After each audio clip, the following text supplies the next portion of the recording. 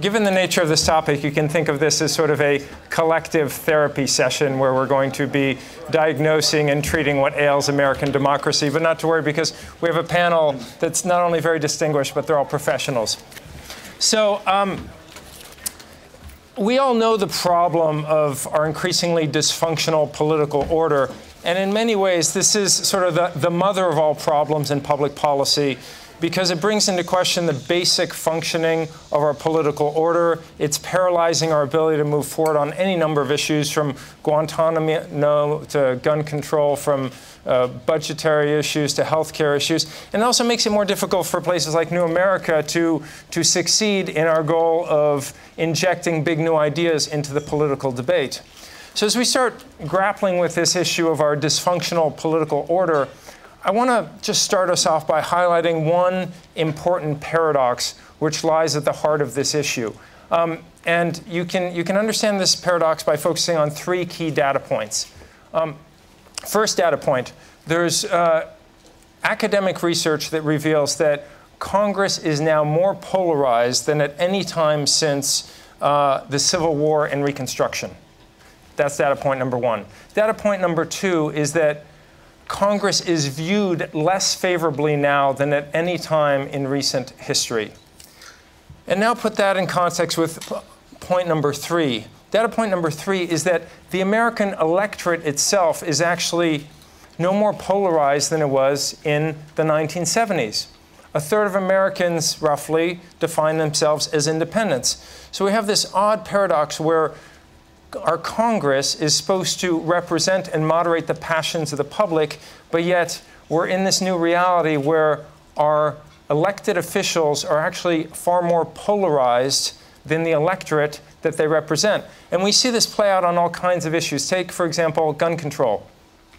Data suggests that 90% of Americans favored the idea of background checks, but yet Congress couldn't bring itself to pass this. So we see this on issue after issue.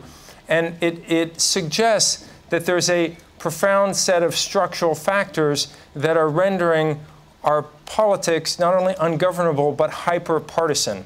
So we have this really exceptional panel that Rachel put together, and she gets all credit for this. And collectively, what we're going to try to do is understand why has our system become so dysfunctional, and most importantly, focus in on solutions. How can we actually fix this problem?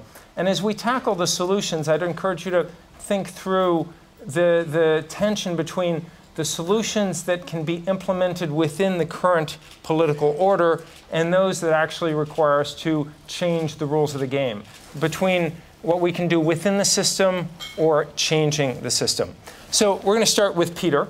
And Peter has volunteered to put this all in political context. I should say a little bit about the background. Peter, first and foremost, is a New America Senior Fellow. We tried to recruit him as a New America Fellow in the very early years of the foundation, but he was busy being the editor of the New Republic at the time. Finally, we got him, and we're thrilled. He also has a day job, which you'll see listed. Now, Peter, the question to you is, are things really, from a historic perspective, are things really that bad? What does our current era compare to in terms of precedents? And what can history teach us about the way out of this mess? So I think it would be a lot more interesting to say things are not that bad, just because, given, like Ryan, I'm a former New Republic person, I always look for the contrarian answer, even if it's not true. But I actually think that the conventional, boring answer that things are very bad is true. I mean, you have to start with the fact, this is very obvious, but we don't have a parliamentary system. So we don't have a system in which winning a presidential election allows you to enact your agenda. Everything that big that happens in American politics legislatively has happened because of bipartisan compromise. A presidential election can shape the terms of that compromise, but it can't relieve you of the responsibility to compromise with the other party. In the way in a parliamentary system you could. You would have control of the legislative branch and the executive branch. They're one. You just go push things through on a party line vote.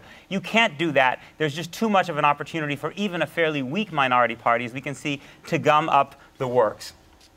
We are in an era in which bipartisan compromise is very difficult and very unusual. And I think a lot of it has to do with the fact that the parties are so polarized.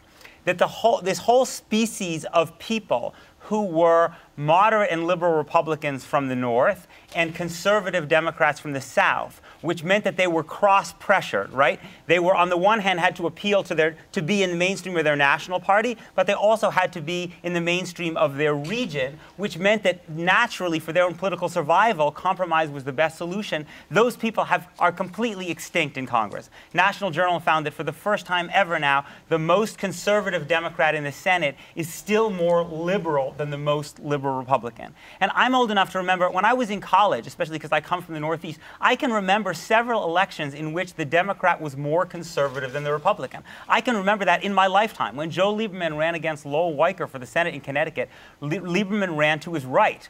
When John Silber ran against Bill Weld for the governor of Massachusetts, Silber was the more conservative as a Democrat. I remember conservative Democrats in Massachusetts from my youth. They don't exist anymore.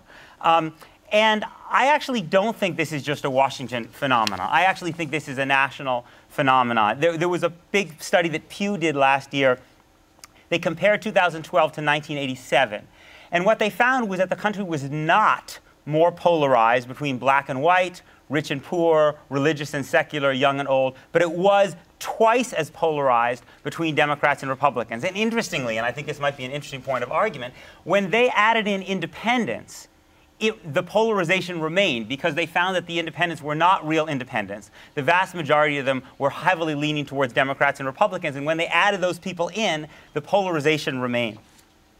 So what's happened? I think there's a danger of seeing, because there's been polarization, assuming that it's equidistance between the two parties. I think if you look into the numbers, that's not the story. There's not equidistance between the two parties. It's not the Democratic Party hasn't changed at all since the 1980s. It has changed in one significant respect. It's become more secular, and that does express itself on cultural issues. So, for instance, Pew found that if you ask Democrats to say whether they agreed with the statement, "I have old-fashioned values about family and marriage," Democrats are 26 points less likely today than they were in 1987 to say yes to that.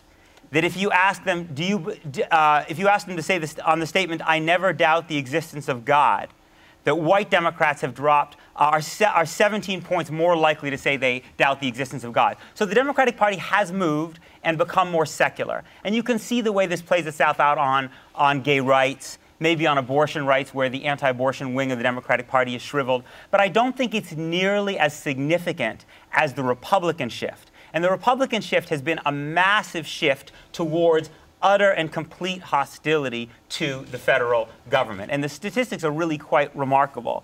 When they asked in 1987, "Do you support stricter laws and regulations to protect the environment?" 86% of Republicans said yes.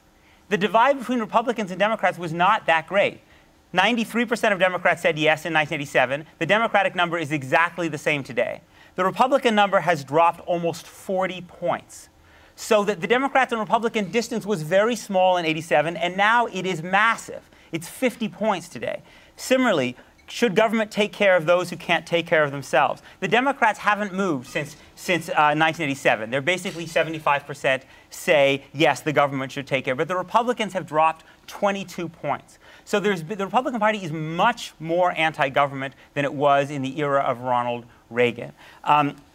And you see that in Washington in many ways, that many people who were mainstream Republicans, not Lowell Weicker liberal Republicans, but mainstream Republicans, John Danforth, Richard Lugar, James Baker, Chuck Hagel, Colin Powell, John Huntsman, those people are essentially considered rhinos now. They're essentially considered basically liberals who pretend to be Republicans.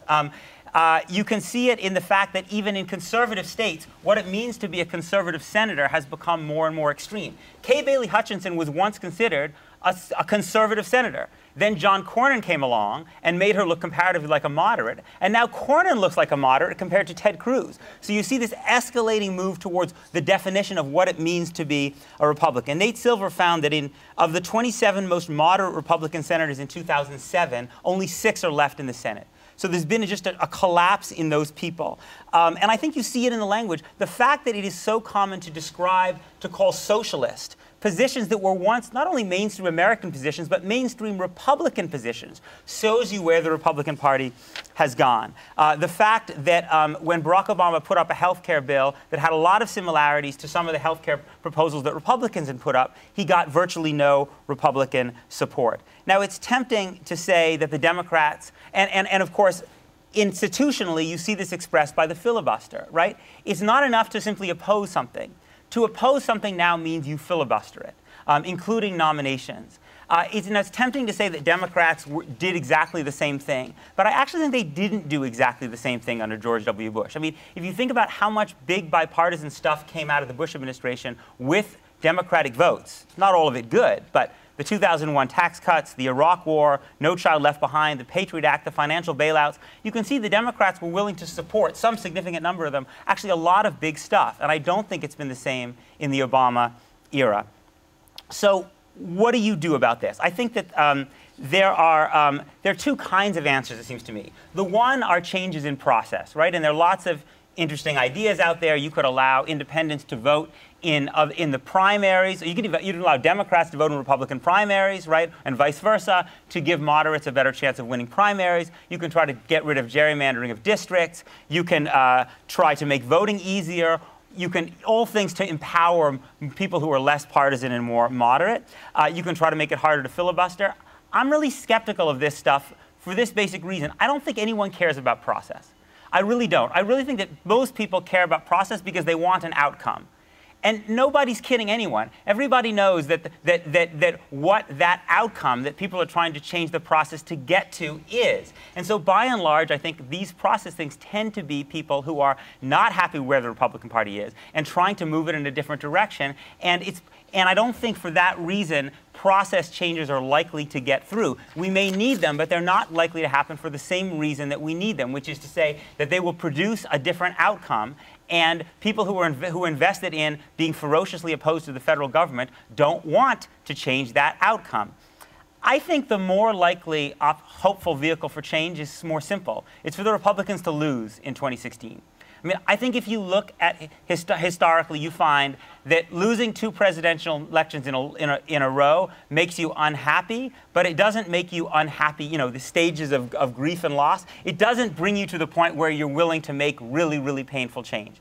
The Democratic Leadership Council started after Walter Mondale lost in '84, after the Democrats lost twice. But they weren't really willing to fight the hard battles with the liberal wing of the Democratic Party until the loss of after Dukakis lost in 1988. It took 3 losses. And I think that for the Republican Party to rethink some of these things, it's going to take a 3rd political loss. If there is a historical analogy, I think the most interesting, maybe the best historical analogy would be the interwar years. When people look at the grand bipartisan achievements that they wish we could recreate today, they're basically talking about the end of World War II until the 1970s. This is what Ron Brownstein has called the age of bargaining, right? That's that's when we had civil rights and the interstate highway system, Medicare, Marshall Plan, food safety and public health expansions, all of these things. But I think it's important to remember that that age of bargaining really began when Eisenhower became the Republican nominee in 1952 instead of Taft. It's when the Taft wing of the Republican Party, which was ferociously anti-government and had been ever since World War I, when it was forced by, of course, partly being wrong on World War II, but realizing that it couldn't overturn the New Deal, that's when the age of bargaining began. And so I think in some ways, there's maybe an interesting analogy there between what happened to the Republican Party when it finally realized it couldn't defeat the New Deal. And it's interesting, just intellectually, if you think about where the right is today, there's been this huge resurgence of interest in the interwar years, right? Glenn Beck, Jonah Goldberg, Amity Shlaes, all of this resuscitating of Coolidge, attacks on the progressives, attacks on the New Deal. And I think the Republican Party has gone back to having a love affair with that interwar period.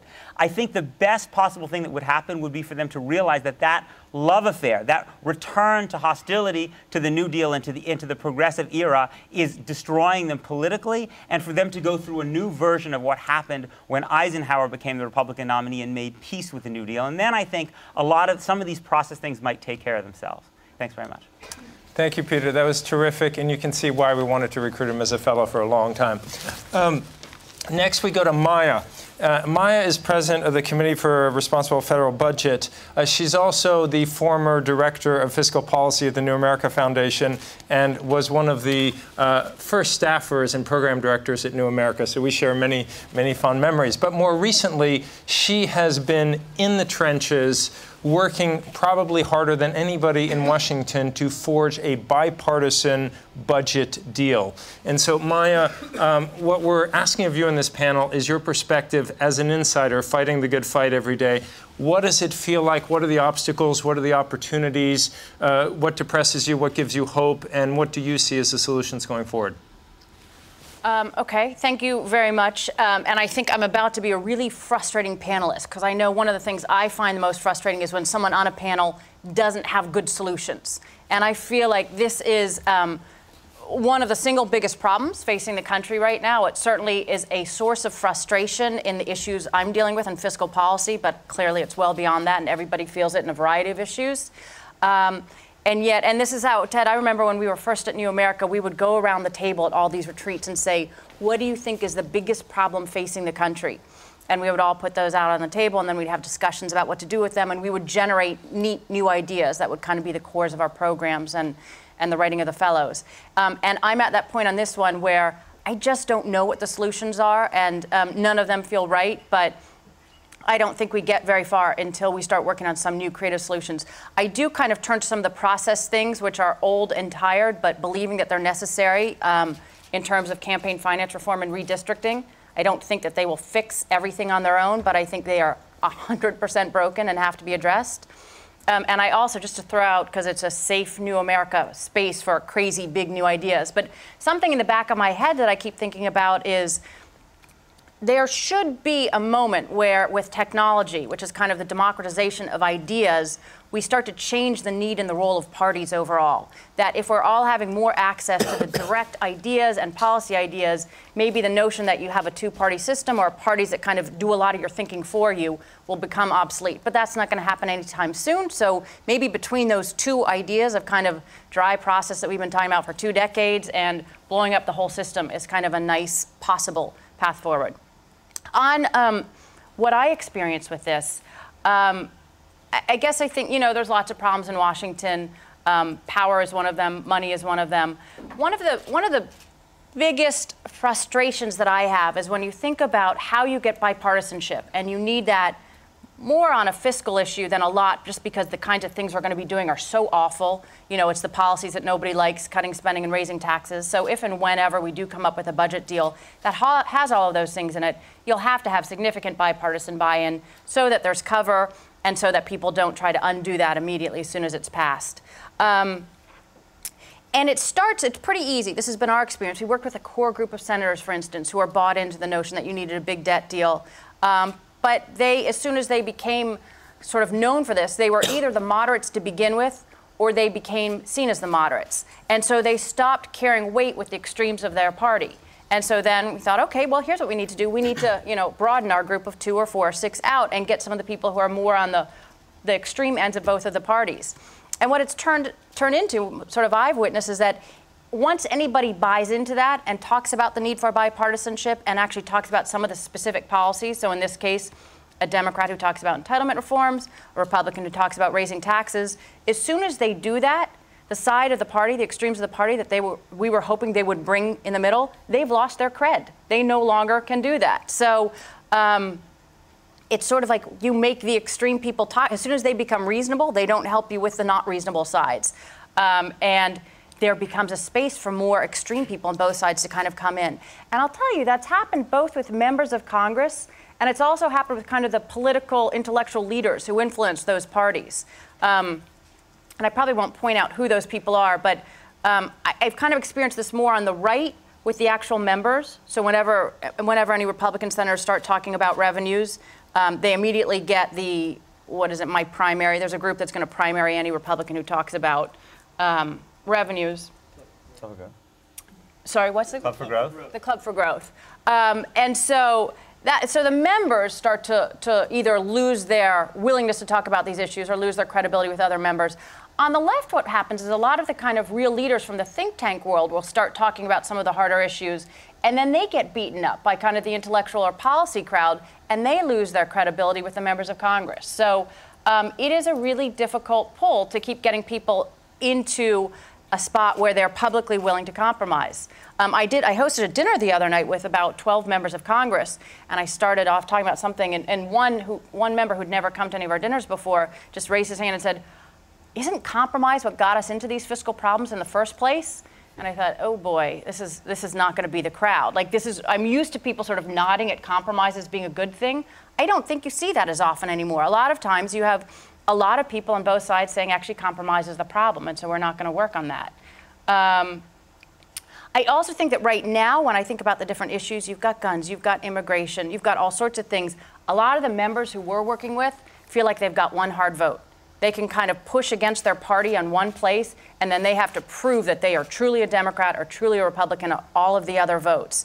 And so instead of what some of us had talked about months ago, which is can you sort of get some progress in one issue, and then that spills over, and the Senate remembers what it's actually like to function a little bit, and they like it, and so then they maybe work and cooperate on something else, and they get another legislative accomplishment. It feels like there's only one bit of compromise space for that, and that's a little bit troubling. So then all of us who are working our different issues are kind of pushing to get up on the agenda, like how do I squeeze past immigration? How do they squeeze past guns? That's not a functioning system either, I would point out.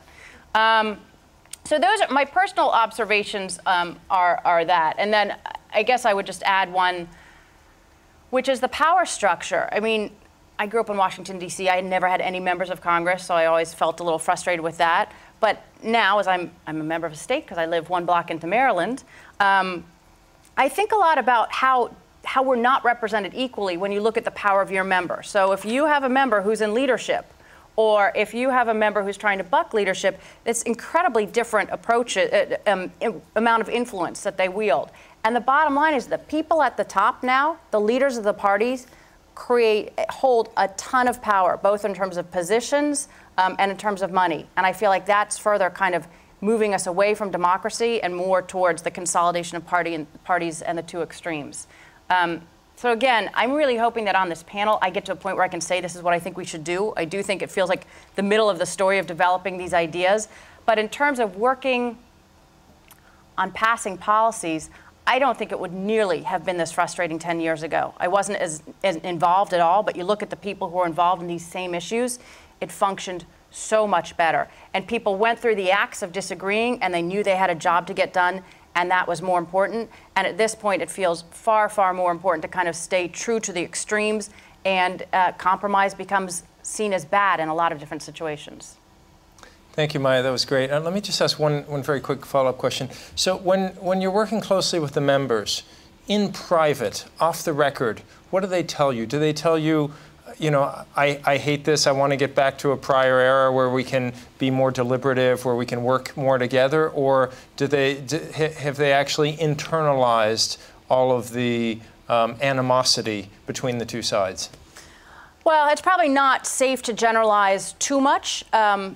So with that caveat, I will. You know, the House and the Senate are extremely different bodies. And I think the Senate feels like that. I know that sort of, I sometimes see people walking in the halls in the Senate literally kind of slumped over. And it feels like a broken body to me. It feels like a lot of people. Oh, really old. Well, no, even the young ones. Look at the younger ones. They're starting to slump too at a much too early age. It is an old body, but they're slumping. And it just feels to me like a lot of people who came here who wanted to do good work, I don't think any of them are going home at the end of the day feeling like I really did a great job at the office. And I think that that's bothering them. The House feels very different to me. The House feels like, you know, it's younger, there's more turnover. There's a lot of turnover in both bodies right now. I just heard the numbers the other day, and I forget what they were, but they were shocking, sort of how little institutional knowledge there is in the bodies and how many new people have come in recently. But the House is filled with more true believers on both sides. Yep. They are more extreme. They are true believers. When I come in and give my, you know, nice feel-good message of let's all hold hands and jump off the cliff together, it's not very well received in a lot of parties and pieces, and it feels like it's moving more in that direction. In the Senate, by the way, the number of retirements are at all-time record levels. Yeah.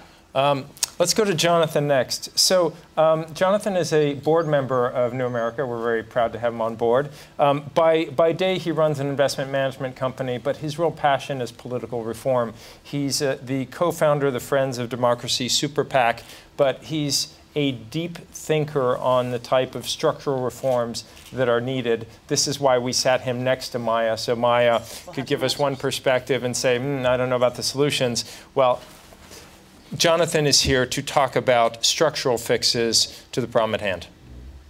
Well, I'm not sure how helpful I'm going to be to Maya. I'll actually start with a comment that Peter ended up with, which is that people don't care about process. So I am one of those people who care about process, and I can tell you it's true. It's a really lonely business. There are not a lot of people who care deeply about it. And so I'd start with 2 points. The one is, and you hinted at this in your introduction, that if you want to think about changing the rules, it is exceedingly difficult to do.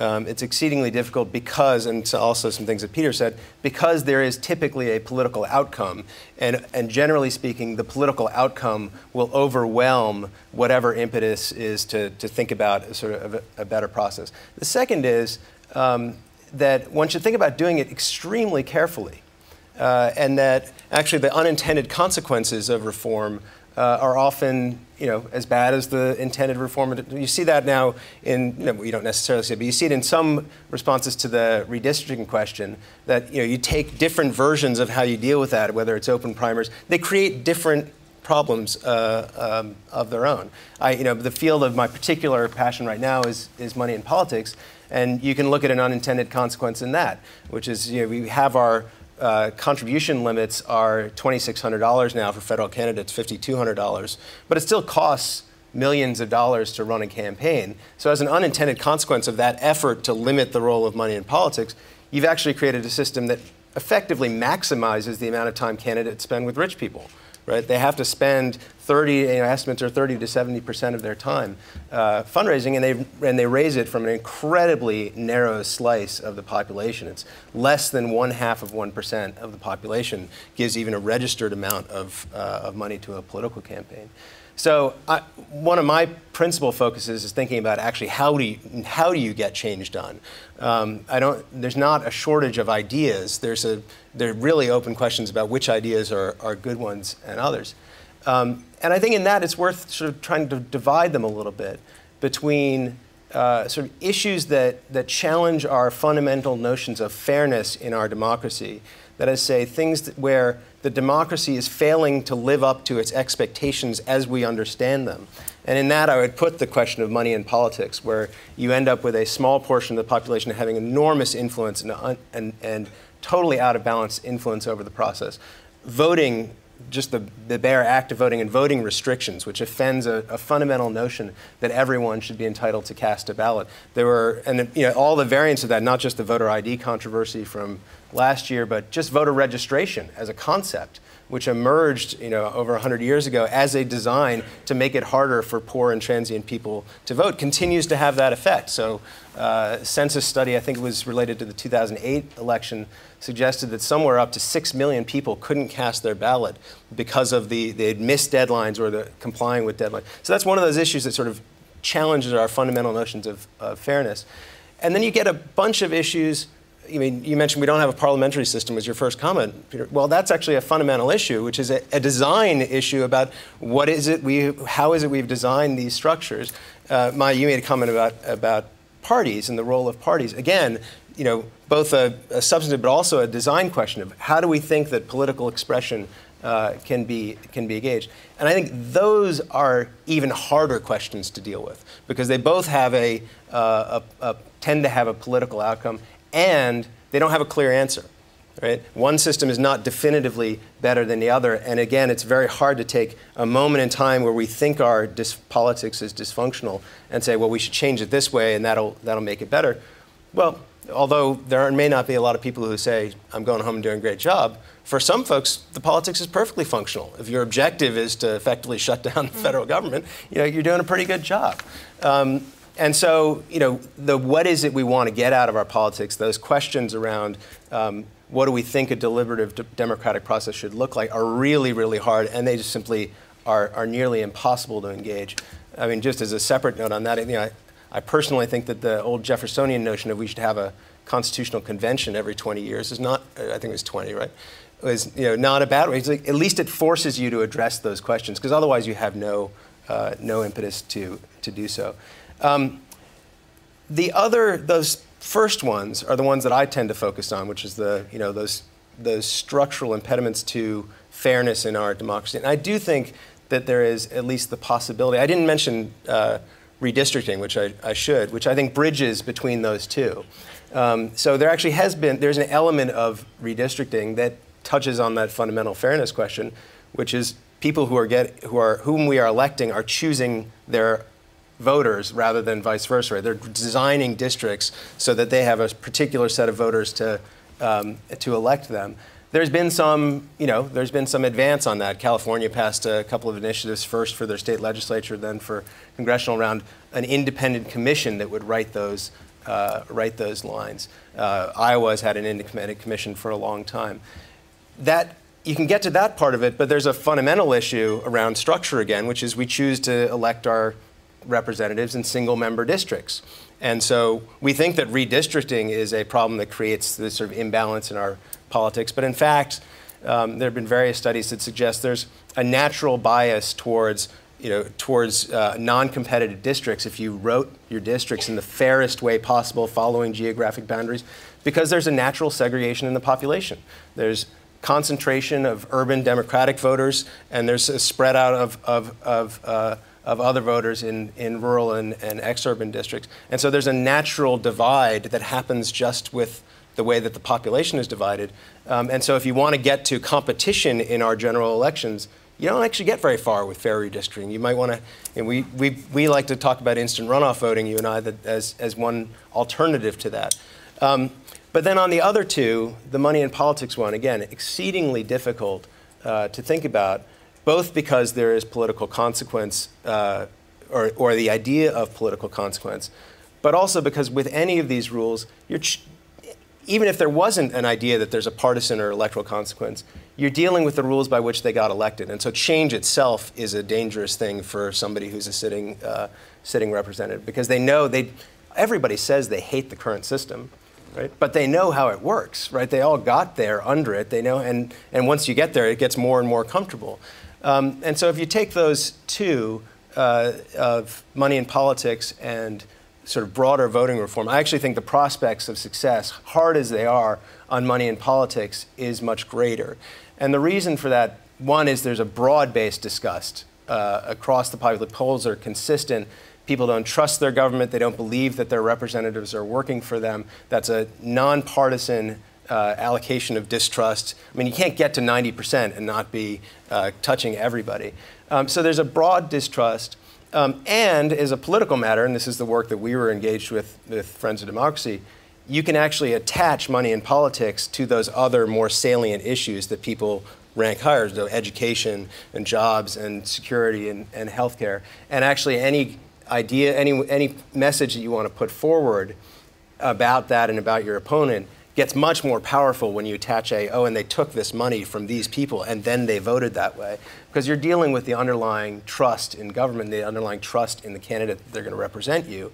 And that is the fundamental basis for an election. So that's the work we're doing. It's going to take a long time to do, but there is at least a political methodology from getting to place A to place B. The core voting rights stuff is, I think, even harder than that, because it's very hard to put that in a context that has, other than this broad fairness, hard to take it out of its partisan element. And so I've advocated with former fellow Mark Schmidt, who I'm not sure if he's here today.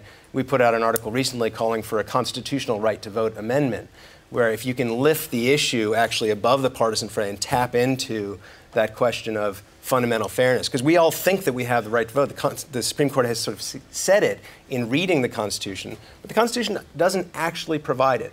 And if it did provide it, it would erase some of the ability to create these limitations on voting that we are otherwise fighting on a very partisan basis.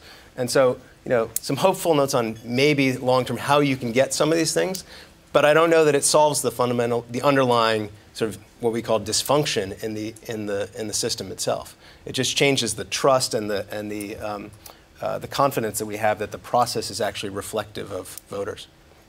Thank you, Jonathan. Next up is Ryan, who's the Washington correspondent for The New Yorker, and by far one of the most insightful political journalists out there today. I did something very rude to him as a moderator, which is that about 3 hours before the session, I tried to reassign his topic and say, hey, it'd be nice if somebody talked about technological solutions to this problem. And Ryan nicely wrote back and said, not sure there are any. So that being the case, why don't you just go forth for a couple minutes about your perspective on this issue, looking forward to the coming election cycle, but also helping us out on solutions to the problem at hand. Well, yeah, thank you. The disadvantage of going last, of course, is that anything interesting you thought you had to say has probably already been said. But let me, these panels on Washington dysfunction, I always feel like they should be called, why Barack Obama, how could a guy as smart as Barack Obama have gotten things so wrong, right? I mean, the whole premise of Obama from his convention speech in 2004 up through his 2008 victory was that the problem we're discussing here today either didn't exist or could be overcome simply by, he didn't really specify, but that he would be the person that would magically make gridlock and polarization go away. And I always thought he hasn't been criticized enough for just being a bad political scientist, right? The 30 years of political history that preceded Barack Obama, there's one single, just ginormous trend that everyone in politics and political science talks about, and that is the two parties growing apart and becoming more homogenous. As Peter points out, Republicans going further to the right than the Democrats, but still the Democrats moving leftward. And I think because of that problem, because we all recognize that problem, Obama tapped into our frustrations with it, right? When he made that famous speech in 2004 that there are not red states and there are not blue states, there's the United States of America. It made us all feel pretty good. And on the eve of his election, in 2009, when he gets into office, also as Peter pointed out, you had a House of Representatives where there was no middle. The middle was gone. The most conservative Democrat was further to the left than the most liberal Republican. Same thing in the Senate. And yet he still clung to this hope that he could overcome that. One of my favorite stories about that is in 2009, he had this dinner. Remember this dinner he had at George Will's house? He invited all the conservative columnists, and he used a quote there that he liked to use back then. He said that in American politics, things are played on the 40-yard lines, not near the end zones. And I think like what the last few years have shown us is that was just 100% wrong. American politics, this panel is about why is there gridlock in Washington. There's gridlock in Washington because Democrats and Republicans don't agree on any issues, right? I think it's as simple as that. And I would take issue with one thing you said, Ted, about there being polarization in Congress, but not necessarily polarization reflected in the voting population. And that's one of these fiercely contested issues in political science these days. I think the evidence now is on the side of the folks who say, you know what, polarization in the House and Senate is simply a reflection of what's going on in America. That is, that voters are deeply divided on these issues, and that this issue of independence being a third or whatever it is, part of the population is very deceiving. It's just a function of people not wanting to say they're Democrats or Republicans, but when you actually press them on the issues, they have the same views on any of the cultural issues, or excuse me, they align with Democrats or Republicans very reliably on any of the cultural issues or the size and scope of government or any of the issues that divide the parties. And so then you ask, okay, so how over these last 30 years did the country become so polarized? What changed? And how can you overcome that? The best explanation I've seen about the root cause of polarization is what you were getting at with your explanation of why gerrymandering isn't going to fix this, or changing gerrymandering isn't going to fix this problem. In Washington, gerrymandering is like the end-all, be-all, right? You say, fix gerrymandering, you'll fix all the problems. turns out gerrymandering has nothing to do with it. The reason the country is polarized is because we have physically sorted ourselves into enclaves of liberals and conservatives. Any of you are familiar with the book by Bill Bishop, what is it, The Great Sort, The Big Sort. You know, he gets at this, you know, he got at this a few years ago quite well, and there's more recent evidence of this. Alan Abramowitz at Emory recently wrote a paper where he looked at the 76 election and the 2012 election. So Carter's victory in 76, he wins by 2 points. Obama in 2012 wins by, what, 4 points. So similar elections. Neither one was a landslide election. But you go down and look at the state-level data. In 76, there were 20 states that were basically close, right? There were basically 20 swing states in 1976. Less than 5 points decided those states. Only 10 states that were landslide elections. Only 10 states where the election was decided by 15 points or more. Fast forward to 2012, the number of swing states, 4. 4 states where it was actually close, and the number of landslide states was 27. You look at similar data for the House of Representatives, it's even more dramatic than that. It's all landslide House races. And so you look at the county level data like Bishop did in that book, The Big Sort, and you see the same trend. A lack of landslide counties back in 76, many more today. So I always think that Obama's goal to overcome polarization in Washington was just, it was insane. I mean, unless he was going to relocate people and make all of the states more purple and less red and blue, that just wasn't going to happen. And ironically, the major political trend of the Obama years has been that the red states have gotten redder and the blue states have gotten bluer. He was wrong in 2004. So how can you have a functioning system in Washington? The answer that most people don't want to hear is partisan dominance, right? Our system, when it was created, as you guys have alluded to, did not foresee a really important political development, parties. And it wasn't meant to, it was not meant to work properly in the current environment of polarization. And so we had a really, really robust period of legislative action relatively recently. Remember 2009, 2010? We had a big stimulus bill passed. We had Wall Street reform. We had a pretty significant health care bill passed, education reform, whole slew of things in 2009, 2010. Why? Because Democrats controlled everything in this town and they could push things through. Look at if you want to look at other examples of government functioning in America, right now we have 36 states that are under one-party control. So the governor's mansion and the state house are all under one-party control. Look at what's happening in those states. They're passing lots of legislation. I was just in Colorado looking at this phenomenon. And in one session, they have passed civil unions. They've implemented a voter initiative to legalize, to set up a system for legalizing marijuana. They're doing some stuff on fracking and some other local issues. They've passed some of the strictest gun laws in the country. In New York, Cuomo's doing something similar. In Maryland, O'Malley's doing something. That's all on the Democratic side.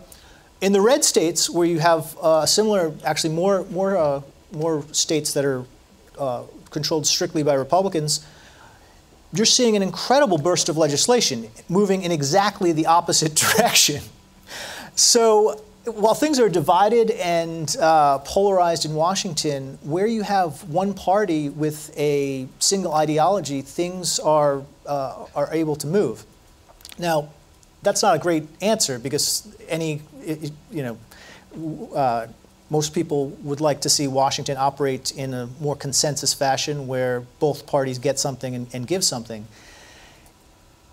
What could you do to fix that? I mean, the two solutions that you all are familiar with are relatively simple parliamentary changes where you would have a dam bursting open of legislation. get rid of the filibuster in the Senate, so you don't have a 60-vote supermajority, which was never intended by the founders when they wrote the Constitution, or they would have written it into the document. And in the House, you could change the way that the majority works and make sure that the minority could force things to the floor. There's a slew of legislation that would pass the House of Representatives right now if it would just make it to the floor. So those two very simple fixes, you know, would change things quite a bit. And then just on a note of optimism, we have an experiment right now going on in this town with bipartisan consensus legislation that keeps not failing for one reason or another, and that is immigration reform. And so it might be worth thinking through what are the political dynamics that got this gang of 8 senators together to fashion a bill that neither Republicans nor Democrats think is perfect, but keep sort of moving through the process. I mean, I was up there at this markup the other day. Usually markups are not very interesting, and they're strictly partisan affairs. But something incredible happened last week at the markup of that immigration bill. Senator Jeff Flake, a very conservative senator from Arizona, and Lindsey Graham, a fairly conservative senator from South Carolina, who's actually up for re-election next year, they sat there and on vote after vote of certain amendments, they voted with their Democratic colleagues to protect this very fragile compromise. Now, if you read some of the reports this week, the Democrats, it's going to be their turn to do this on that committee over a couple of issues, including how to treat same-sex couples in this immigration bill. And so if you want to look for, there's something about the dynamics of that process that might give us some lessons, and maybe Maya for the issues that you're pushing, you know, looking at why that's working when everything has seemed so dysfunctional. Thank you, Ryan, for your note of optimism. It does seem that that's the exception to the rule right now, and that's largely driven by both parties' recognition of the importance of the Latino vote. So there's something in it, you know, for both parties. Yeah. Ryan gave us a couple interesting reforms from within the current system. I want to talk for a minute about reforms outside. Peter suggested that there are some important process solutions, and Jonathan followed up and saying that, you know, they're neither popular nor necessarily passable. But let's for a moment separate what ought to be from what can be, and just talk about what an optimal solution structurally would look like. And I just want to see if we can possibly have any mild consensus on the panel. So it does seem that one of the factors driving partisan dynamics in Washington is the way in which the structure of primaries concentrates the extremes. So do we all agree that that's a major factor, that, you know, the Tea Party, for instance, uses the primary process to basically veto any moderates, and as a result has a lock on their party's candidates? So my question is, if we were to implement any number of solutions that would weaken or do away with the ability of the extremities to play the primary process, for example, eliminating the primary process or creating open primaries or the type of instant runoff voting that Jonathan briefly mentioned. So just question one, does the panel agree that if in some hypothetical world we could actually enact those changes, we would end up with a more reasonable political order? So just one thing, I mean, I think you have to set some parameters, right? Because you're saying within the structure, again, of single-member districts where you're voting for one person. But within that, you know, within that structure, the reform that I think is most meaningful is the instant runoff voting, which has to be combined together with, you know, reasonable ballot access, so you can actually get, because we also need to think about the way in which the parties have designed control over the electoral process by making it really hard to get on the ballots at the state level, making it really hard to compete in any other way than through a party. So you need to think about that. But the way the instant runoff voting works, for those who aren't familiar with it, is you have multiple candidates on a ballot, and you are able to rank order your preference for them. And when you take the first scan, so you have one election, you rank all the candidates, you take a scan, the person with the least votes drops off, and then the votes of that would have otherwise gone to that candidate go to the second choice of each of those folks. And each time you drop somebody off, you get closer and closer to somebody having an absolute majority of the vote. And so what it allows is it allows a form of political expression to exist without being a spoiler.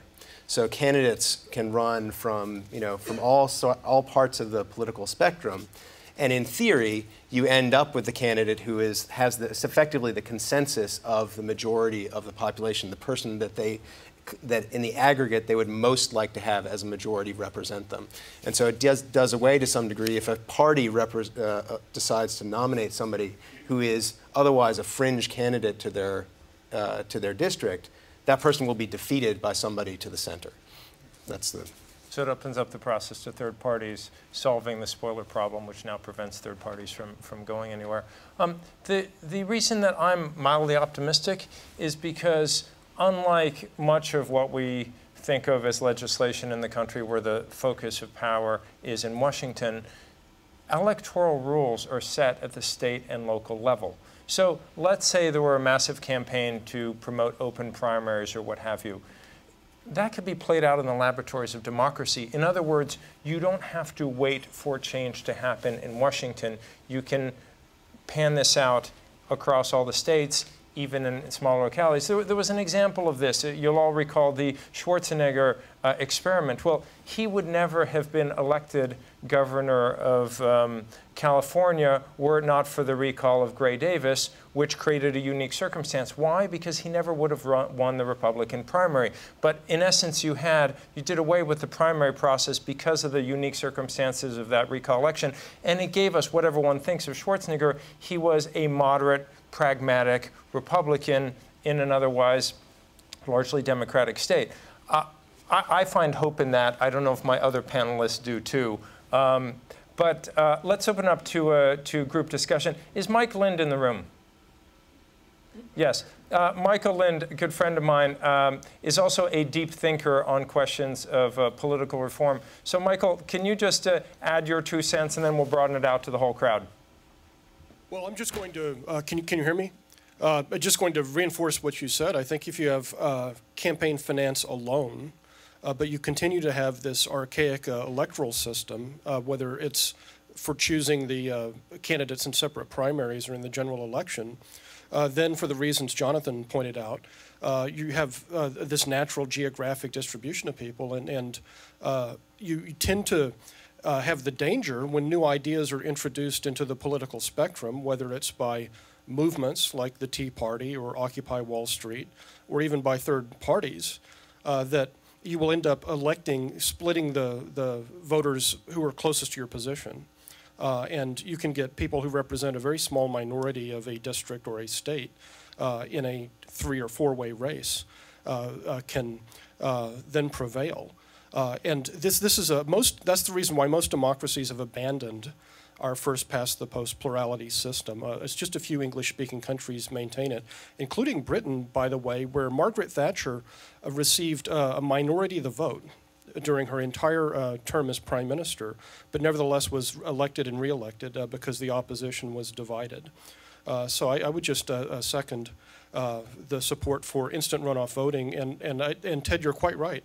A lot of this stuff can be done at the state level, and you don't have to wait for Washington to do it necessarily. Thank you. Let's open up to questions, please. If we could get a microphone in the front, that would be wonderful. Otherwise, scream loudly.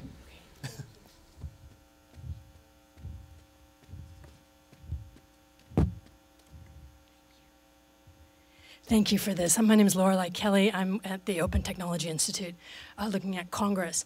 I'm wondering if you could think about something that combines sort of institutional processes, which is just as bad as being a process geek, as being an institutional geek, and the new transparency rules, which bring technology into Congress in a new way, because it busts up time and space. That when I worked on the Hill, one of the things that was really possible all the time was to use institutional processes to blunt the extremes by helping groups who have unspent political capital. And right now, there's a really interesting thing going on in the informal sector of Congress, which is the formation of new caucuses and more symmetrical knowledge sharing. You could just put it like that, for cybersecurity and other issues that don't fit into the committee system because it's set up to reflect the last century. So one of the groups that I always find not organized is retiring members. They can blow through their political capital, and they love the institution in a way that new people don't. And I went and read all the bios of the new freshman class. And there's a lot of potential there for systems thinking. And I'm wondering, Maya, especially, have you looked at marshaling the political capital of the institutionalists who are retiring? Because there are a lot of them on both sides of the hill. They're outside the usual power structure now because they've announced. And it seems to me there's got to be a way to help them rebuild this institutional appreciation and move some things forward with it, even though it might just be processes. I believe there are 8 senators who've announced their retirement. We're going to bundle just a couple questions to get a lively discussion. Lenny in the back. I'd love to hear a little bit more about where you think there are interesting innovations happening in states and cities. I do know one that I would pay attention to, which is what the potential for initiative processes do to put things more directly, to try some stuff. So right now it's relatively expensive and difficult to do that in most places, but we're not very far away from electronic signature gathering and initiatives, which will be incredibly disruptive and pretty interesting for what can happen. Thank you. And right behind him, I think that's Boykin. I just wonder if you get rid of partisanship if you don't just increase the power of special interests in its place. And if you look throughout the rest of the world, in Europe especially, where they do use parliamentary systems, is there any indication that the governmental outcome is any better? Thank you. We now have 3 good questions. Maya, let's start with you.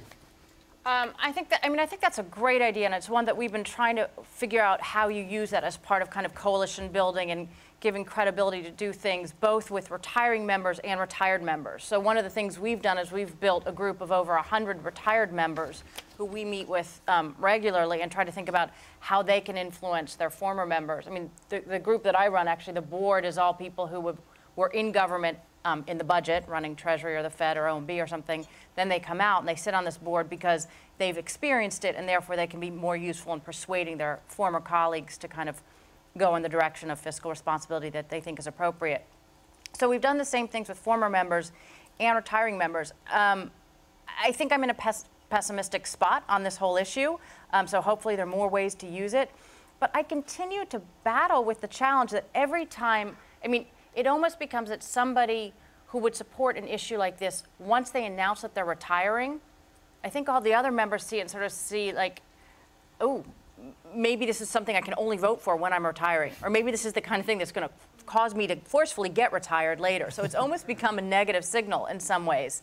But I'm really interested, and I'm trying to think of other ways, and hoping you'll help me think of other ways that you can use that kind of capital.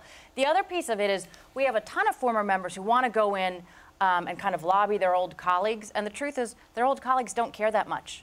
Right? So once you're retired, unless you have a huge role, sort of there's some former members we all point to, and many of whom you didn't even appreciate at the time, but you look back and you say, oh, he was a great senator. Some of them have a lot of impact, but otherwise a lot of them are kind of struggling to keep their own relevancy going. And so it hasn't been as an effective kind of, here's your cover, here's a coalition that can help move things forward. Though one of the ideas we've thought about is kind of how former members can come up with some of the specific hard ideas that sitting members might not want to do, and give them cover on those ideas. It's kind of the way that you use outside commissions or areas of experts to give cover on specific ideas. Thank you. Anybody want to tackle some optimism at the state and local level? Interesting experiments? Well, can I just further, I mean, on the one hand, I think the Bipartisan Policy Center is becoming, at least a little bit of a home for, Olympia Snowe has just announced that she was there, Dashiell's already there, the number of former senators who are and representatives who are involved there, trying to do exactly that, to create a place where they can have a policy dialogue that is independent of the politics. But I think Maya's point is right. Their relevance is limited. Ted, I think you said you just saw the numbers on how much turnover there's been. Yes. And I don't remember exactly the number, but the number of House members who were not House members when George W. Bush was president is quite striking. I mean, even as incumbency rates have remained high. So if you run as an incumbent in a general election, you're still likely to be reelected. But with turnovers in parties and retirements, the numbers of turnover have been high. On the state level, I would just echo the comment that actually states are just going in entirely different directions. So New York, we're in the middle of a dramatic and highly entertaining fight to try to pass public financing of elections, entertaining because of the perp walk that is happening perpetually from Albany and the incredible divisiveness of the state Senate. Colorado just passed very advanced voter access rules. I think you were implying the experimentation that's gone on in California around their open primary and top two system, which, again, an experiment, but with unintended consequences, because you end up with situations where you're essentially rewarding party discipline. So if in one party runs 4 candidates and the other party only runs 2, the two-candidate party will end up, even if it would naturally be a seat for the other party. And then by the same token, in 2012, you had 12 states passing very restrictive voter ID laws. That's happening again. North Carolina is trying to defund their public funding system for their judicial elections, which, of all things that should have, should be devoid of this influence, its judicial elections. And so you're really just seeing things going in opposite directions. Thank you. Ryan, Peter, you guys want to jump in? I mean, I guess I would say if I see, again, I think for me, fundamentally, I don't see this equidistance between the two parties. I see this as much more, my own ideological bias. I see this as much more a Republican problem. And I think that for me, picking up on what Ryan said, to me what's so hopeful about the immigration story is that it really, if this is a story about the Republican Party deciding that it's going to try to win elections by appealing to non-white, not Anglo voters instead of running against them, which is really what the Republican Party has generally done in past elections and is still doing at the state level, right? Then what's encouraging to me is thinking about what happens when it doesn't work. Like, I don't think it's going to work. The Republican Party's problems with Hispanics, with Latinos, not to mention other, is much, much deeper than its position on immigration. And so, to me, what's exciting is the idea that this could be a gateway drug for the Republican Party when they realize actually that it doesn't work.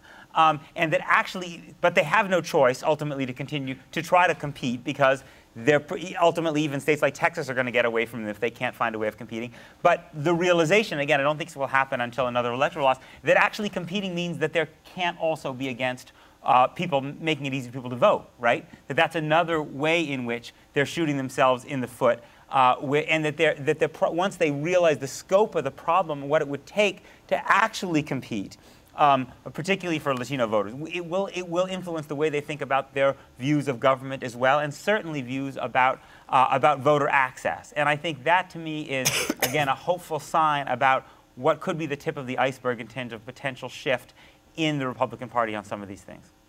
Right. I'll just add one thing about the ballot initiatives, which I think a lot of us were surprised on election night by the results in Colorado and Washington when marijuana was fully legalized in those states. And Colorado has this real history of ballot initiatives. And this gets to your original question that I ignored, Ted, about technology. And I mean, I remember when Ross Perot ran in 1992, the major institutional barrier to his campaign was simply getting that third party on the ballots. And that is a place where technology we first saw this with the Howard Dean campaign, but where the power of the internet has really, really changed things. And as the person who asked the question pointed out, we are close to where you can change these cumbersome systems of sending people out with clipboards and getting handwritten signatures, where you're just going to be able to do that on the internet. And that's going to completely change it's really going to accelerate the process in states where it's relatively simple to get ballot initiatives, referenda up in front of the voters. And it could potentially be a real game changer when the next serious third-party candidate comes along. Now, the irony is we're probably, because of polarization, we're probably in a space where it just doesn't make sense for a third-party candidate. There's no issue right now for a third-party candidate to seize, but we're at a point where it's easier than ever for a third-party candidate to overcome these hurdles that the Democrats and Republicans over the years put at the state level to make it very difficult for that third party to get on the ballot. Except when you have states like Florida which mandate that you do it by clipboard right. and return the forms within 24 hours, 48 hours. And there's a bipartisan, I mean, there's no reason for the Democrats or Republicans to change that. Though I suppose the bigger problem right now is, in terms of a third-party savior, there's not really a set of issues for that person to run on, given the ideological polarization. Well, we're talking about the history. I mean, we've had this two-party structure for 150 years now, and it's kind of remarkable that it's remained intact, but it's largely because the parties themselves are really just shells whose coalitions and agendas have been fundamentally inverted and reinvented time and time again. And what I find somewhat optimistic is that both parties really need to reinvent themselves once again, largely because of the fiscal crisis over the next 20 years. When the boomer retirement really kicks in, we'll find that even the economic crisis of since 2008 will seem like a dry run. And what I mean by that is that each party is sort of held together by sort of a glue, if you will. The Republican Party, more than anything else, holds its coalition together on the promise of lower taxes. But in an age in which we are going to have ever fewer workers paying for ever more retirees, the only question, think 10, 15 years out, is going to be how much we're going to raise taxes by, not how much we're going to lower them by. And likewise, on the Democratic side, you could say that, that which binds the coalition together is the desire for, new policy programs. But again, because of the fiscal train wreck ahead, the debate 10 to 15 years from now is going to be all about which programs do we cut. So the parties themselves are going to have to reinvent, whether through the type of landslide victory from and giving up that Peter talks about, or through a more graceful process. Let's take a couple more questions. Who wants to jump in? Please. Joe Matthews from Zocalo. I'm just kind of curious, has sort of science, genetics, psychology, study of memory, any of the sort of research and work that's been done on this sort of in politics? We may have, there's sort of a liberal gene in the sense if researchers at UCSD say if you got this amino acid on this part of the chromosome and you had a lot of friends in high school, you're a liberal. Has any of that work or research that's actually being produced in a lot of different fields outside of the conventional, has that penetrated this conversation, this sort of attempt to figure out a way to how to talk to people, how to get people to get along and make politics? Wow, so genetic testing of all members of Congress to map them out. Anybody want to tackle that one? It does remind me a lot. I remember very clearly when I was a kid that it was this Doonesbury riff where the idea was that it was this medical school in Haiti, and they were doing this very this cutting edge work where they were going to implant the heart of a liberal into the body of a conservative. He went on for this for weeks, and I remember at one point the doctor said, well, the assistant said to the doctor, well, what if we just get a bigot who likes brie? And the doctor says, well, we'll abort, well, if that happens. I don't know. The idea of trying to genetically reprogram people to change their political views maybe sounds like science fiction now, but it's probably something that the Tea Party thinks is already going on. It's what you categorize as one of those process fixes that is not quite ripe yet. We have time for one or two. I have to say, that just reminds me why I love New America events. Thank you for that question. That's just what makes this entire institution so fascinating, because there's so many discussions in Washington that are just the exact same discussion over and over again. Somebody has to bring drones into solving this problem it's somehow. the old we'll get there. go to Mars we have time policy for one or two more questions. Let me just add one Please, thing. Awesome. I do think there's something, and I can't name the work, but there's been some political science in the general direction of what you're talking about. And look, as the two parties have sorted, right, as they've ideologically sorted, as all the liberals are in the Democratic Party and all the conservatives are now in the Republican Party, which, remember, that wasn't true a short time ago.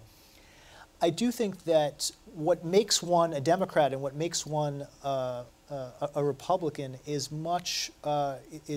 is not simply a matter of ideology, but much more a matter of identity and culture. And there has been some good psychological research looking at that. For instance, how does a party, for instance, favor doing something about climate change in 2008, have a healthcare bill that sets up exchanges, has a mandate, right, that talks about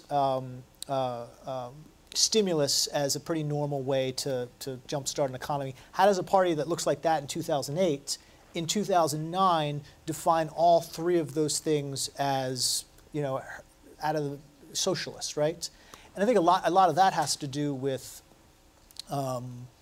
with almost a tribal identity of what it means to be a Republican or a Democrat at any one time. And that wasn't so much the case 30 years ago when the parties were much more, were not as homogenous.